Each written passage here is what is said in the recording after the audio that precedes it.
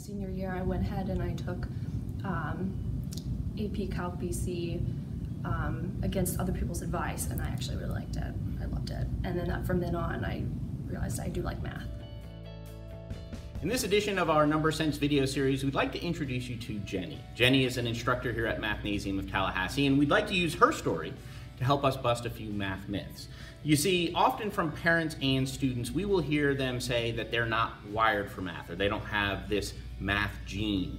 Well, I'm here to tell you there is no such thing as being wired for math, and there is no math gene. After all, you don't hear people talking about having a reading gene. People who are successful in math have just found a way in which math learning makes sense to them. Sometimes you have to try a couple of different paths, sometimes you have to try a couple of different techniques, but the goal is to find a way in which learning math makes the most sense to you. This brings us all the way back to Jenny's story.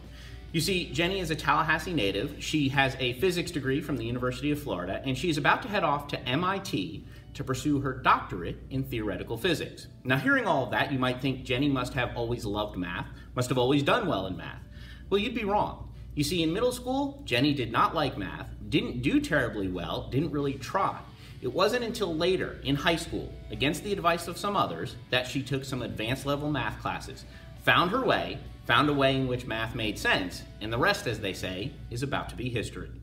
In all middle school, I just didn't consider myself good at math. In 6th grade, you got tested to go into maybe go to algebra, and I remember my siblings had went ahead and gotten into that, and I didn't.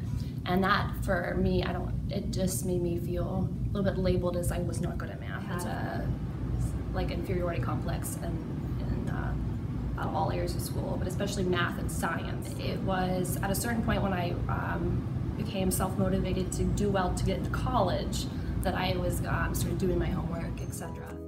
I got the permission from the instructor to just go ahead and go into Calc BC, and I took AP Physics, and I just loved it. I'm about to start a PhD at MIT, which is huge, still very surprising to me. I'm not quite used to that idea. And it's really hard to say at a young age what you're going to be, what you are good at and not good at. If you're in elementary school and you don't like your math class right now, that's not to say you won't like it later on. It's not to say you won't be really good at it. You really don't know. And so I would encourage all younger students to kind of not write themselves off like that. It sounds cliche, but I really think kind of your attitude towards yourself will have a big influence on how you what you actually do, and how well you end up doing. It's just kind of like a self-fulfilling prophecy. If you kind of have a bad attitude about yourself and your abilities, it's going to be a lot harder to do as well. You can surprise yourself. People surprise themselves. I surprise